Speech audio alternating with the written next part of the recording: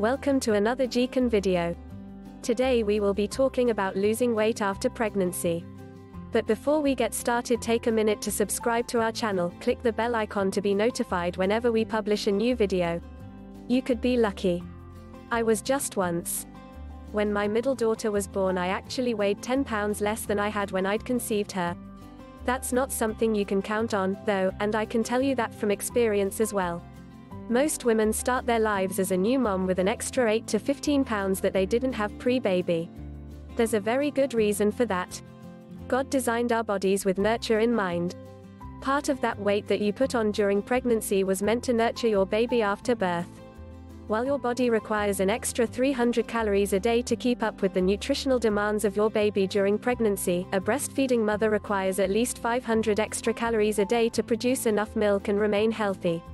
Your body stores up a little extra nutrition for after the birth, just in case there isn't enough food for its needs when it's time to feed the new little critter. If you're breastfeeding, that's part of the good news.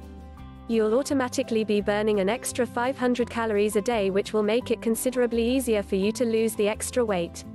In fact, you may not need to do anything special at all to lose weight. Just focus on eating a normal, healthy, well-balanced diet. If you're not breastfeeding, you won't find it quite as easy.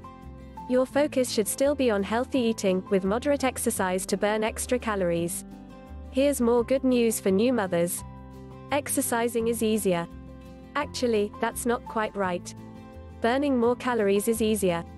Walking alone for an hour burns 200 calories. Walking while pushing a stroller ups that figure considerably. Push a stroller uphill, and it's even higher.